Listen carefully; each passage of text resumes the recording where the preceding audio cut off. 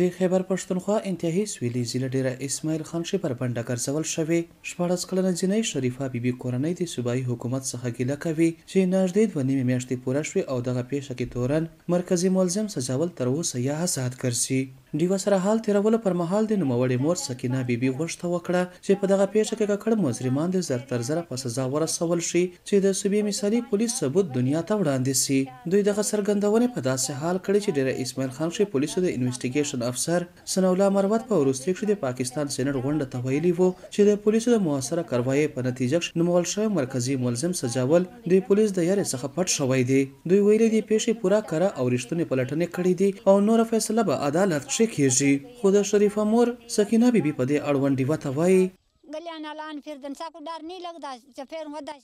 هر ورځ د حکومت لخوا له دوی څخه حال حوال اخیستل کیږي خو د مرکزی ملزم په ضد کاروایي نه کیږي په دغه کلي کې میشته او د دوی له یاري څخه زموږ د خپل امنیت په اړوند اندېښمن یو او د کور په حواله کې بند پاتې شوي یو او زموږ د کور ضرورتونه د بهر مالی او د کلي خلک راپوره کوي خو حکومت تر اوسه پورې دغه تن پر ضد هیڅ کاروایي نه ده کړې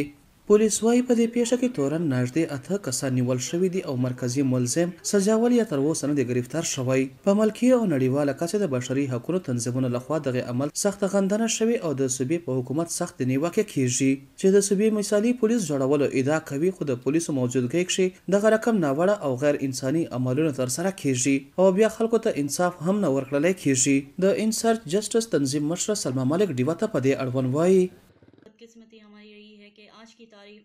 په غونډه دنیا کې زنانه او تزیات حقونه ترلاسه دي خو بدقسمتۍ سره په خیبر پښتونخوا کې اوس هم زنانه بې ستره کیږي او هغوی ته انصاف نه ترلاسه کیږي او تر هغې نه زیاته بدقسمتي دغه ده چې د صوبې حکومت په مثالي پولیس دعوه خو کوي خو تر اوسه پورې په دغه پیښه کې څه پرمختګ نه دی کړی او نه په دغه پیښه کې تورن مرکزی ملزم سجاول نیول شوی دی له دې سره زموږ د صوبې د عدالت سترې ماڼۍ څخه غوښتنه کړې وه چې دغه پیښې ویډیو دې هم رابرسېره کړي خو د دوی دغه غوښتنه ونه منلې شوه نن چې زه ګورم تر اوسه پورې د کورنۍ سره یې څه انصاف نه دی سوی او نه د انصاف لپاره کوم کوټلي او موثره ګامونه اخیستل شوي دي